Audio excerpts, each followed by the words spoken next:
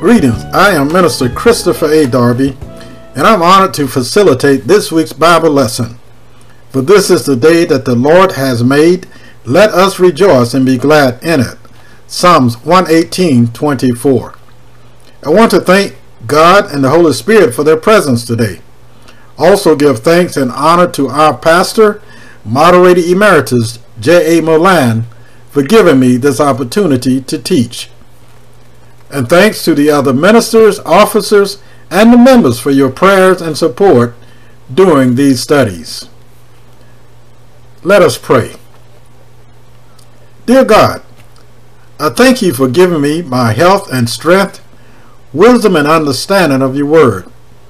I pray now that you will use me as your instrument today to teach your people.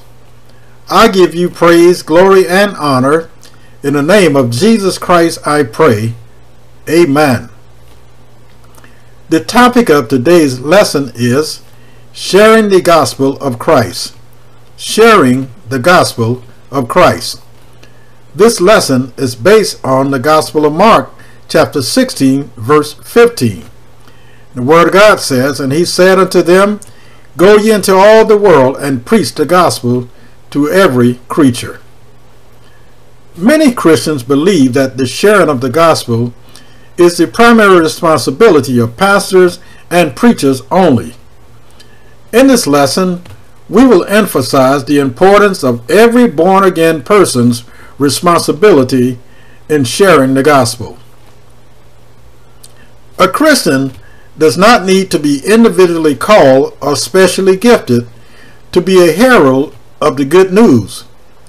We are commanded to be witnesses of Christ, commissioned to train others to be disciples. This is an individual obligation, not merely the collective responsibility of the church. No duty is more significant, and none bears more eternally rewarding fruit. John MacArthur. In our scripture text, Mark chapter 16, verse 15, Jesus makes reference to the gospel, commanding his disciples to preach it to every creature, offering salvation to all who believe and are baptized. In Romans chapter 1, verse 16 through 17, Paul makes reference to the gospel. For it says, "For I am not ashamed of the gospel of Christ, for it is the power of God unto salvation to everyone that believeth, to the Jew first, and also to the Greek. For therein is the righteousness of God revealed from faith to faith, as it is written, the just shall live by faith." He was not ashamed of the gospel, how it is the power of God unto salvation for all who believe. What is this gospel that Jesus wanted everyone to hear? What is this gospel that is God's power to save mankind? Let us define the word gospel. It simply means the good news. It pertains to the good news of salvation through Christ, and it involves the proclamation of God's grace offered through Jesus.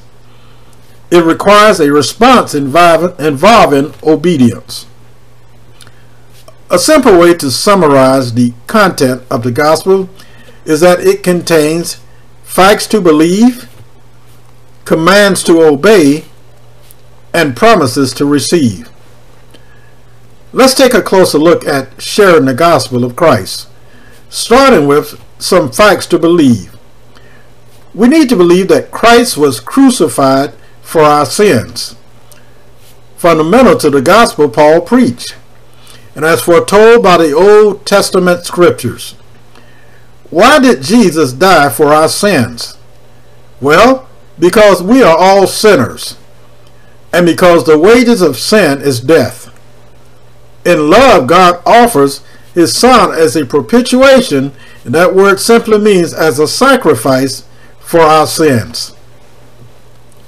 Christ was raised from the dead, which is also fundamental to the gospel that Paul preached, and as proclaimed by Peter in the first gospel sermon, Acts chapter 2, 22 through 32.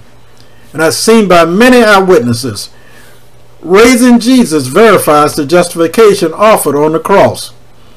Christ is exalted as King and Savior. He is now both Lord and Christ. He is head over all things. All authorities and powers are now subject to him. God has made Jesus ruler over the kings of the earth. And you need to know that Christ is coming again, as promised when he ascended to heaven. Coming to offer both rest and tribulation, rest to those who responded to the call of the gospel, tribulation to those who obeyed not the gospel. His coming will cause many to mourn, while others will rejoice. Whether we are prepared for his coming depends upon our obedience to the gospel.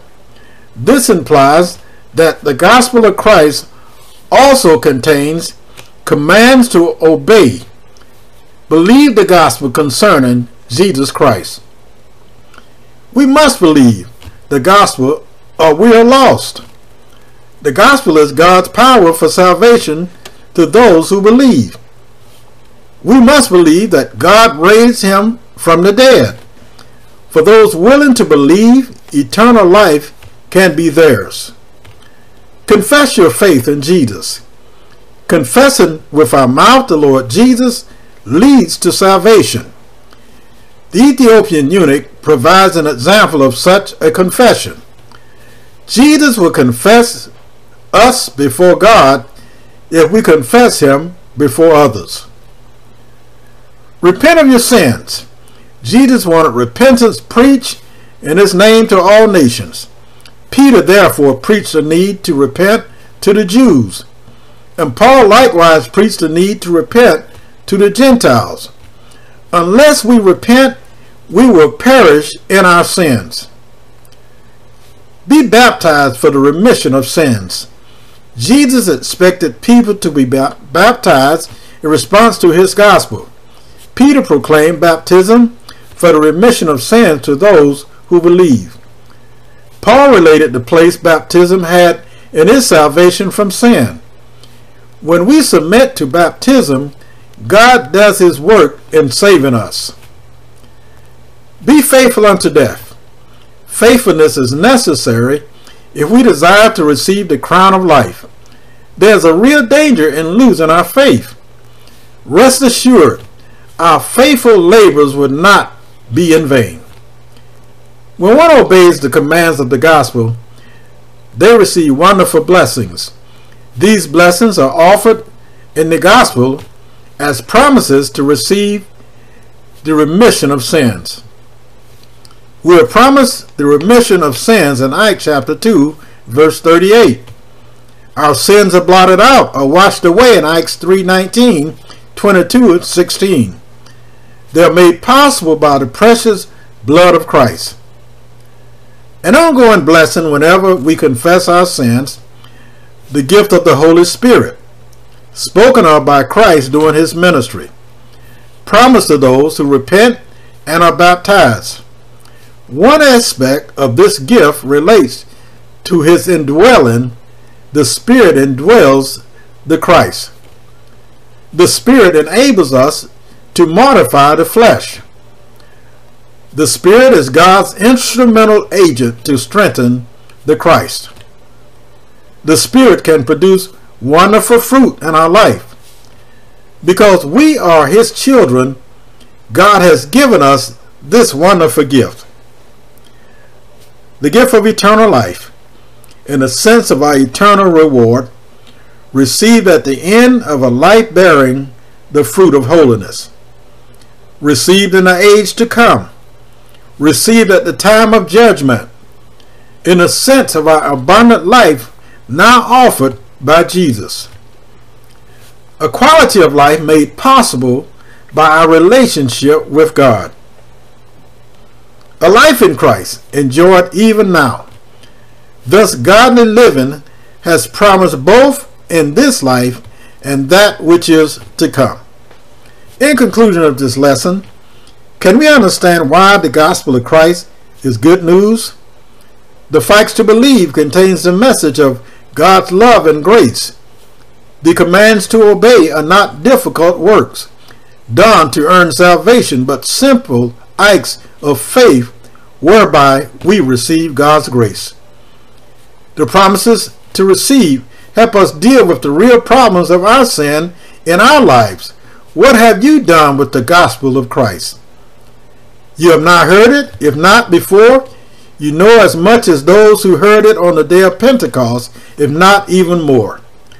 Together with the Apostle Peter, we implore you, be saved from this perverse generation. Respond as they did in faith and baptism, and rest assured that Jesus will save you and add you to his church. The topic of today's lesson has been sharing the gospel of Christ. Our scripture text has been Mark chapter 16, verse 15. This has been. Let us pray. God, we thank you for reminding us through your word that the sharing of the gospel of Christ is every born-again believer's responsibility.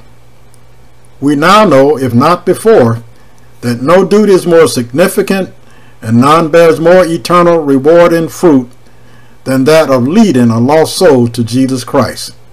We pray now for the ones who have received this message today, that we will make the necessary adjustments in our individual lives to make sharing the gospel of Christ our primary duty.